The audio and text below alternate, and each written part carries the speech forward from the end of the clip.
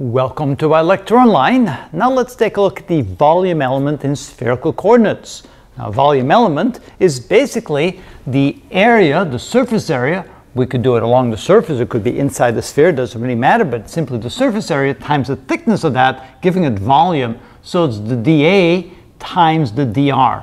So here we have a small little volume element, dV. So we'll go ahead and mark it as dV. So here we have the z-axis, here we have the y-axis, and here we have the x-axis. So, as you remember probably from before, that the area element is equal to r squared sine of theta d theta d phi. Essentially, what we have here is we have r d theta, that gives us this distance right here. We have r d phi, which gives us this distance. So when we multiply these two, we get r squared d theta d phi. But then we have to realize that this length right here diminishes as we get to the pole of that sphere, essentially. So we also have to take into account the sine of theta. That's where the sine of theta comes from. So it's r d theta times r d phi times the sine of theta, because when theta equals 0 degrees, the sine of 0 is 0, and the sine of 90 is 1. So over here we have simply the r d theta, r d phi, but it gets smaller and smaller as we go up. Now we multiply the times the thickness dr. So dr is the thickness. We multiply dA times dr, and we get now the volume element. So the only thing we do is we take the area element and multiply it times dr to give it a volume. So now let's go ahead and use that. We're going to simply calculate the volume of the sphere in spherical coordinates, which essentially is v is the integral of dv, and dv now you can see is defined as this. So we have to do a triple integral.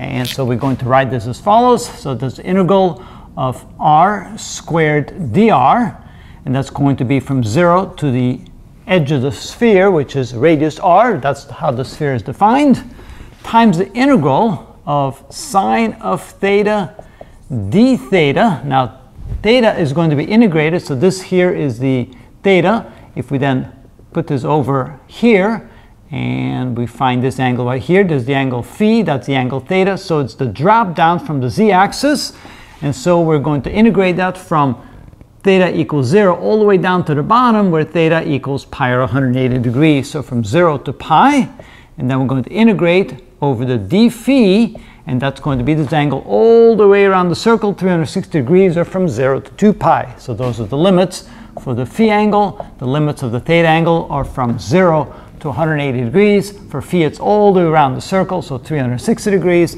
And for r, it's from the center of the sphere to the edge of the sphere, so from 0 to r. Those are the limits to find the volume. So integrating each separately, so this is going to be equal to, the integral of d theta is simply equal to, d phi is equal to phi, evaluated from 0 to 2 pi. Then we multiply that times the integral of sine of theta d theta. Now the reason I can do that is because I can separate all the variables into 3 separate integrals. So the integral of the sine of theta is the negative cosine of theta, and we evaluate that from 0 to pi, and then we have r squared dr, that becomes r cubed over 3 from 0 to r. So we have to evaluate those 3 integrals. That means that this is equal to, when we plug in the lower limit we get 0, plug in the upper limit, we get r cubed over 3. Multiply the times, when we plug in the upper limit, we get minus the cosine of pi. Well, the cosine of pi is negative 1, times the minus is a positive 1, minus, when we plug in the lower limit, minus the cosine of 0 is 1, so that's minus a minus 1.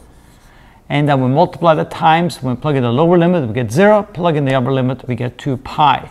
Notice that the negatives are negated, so this is 2 times 2, which is 4 times pi, and this becomes 4 pi r cubed over 3, which by now most of us realize that is indeed the volume of a sphere. You see, in spherical coordinates, it's rather straightforward, and realizing that we can separate the variables as the product of 3 independent entities multiplied together, so we can integrate it essentially one at a time like that, and that is how it's done.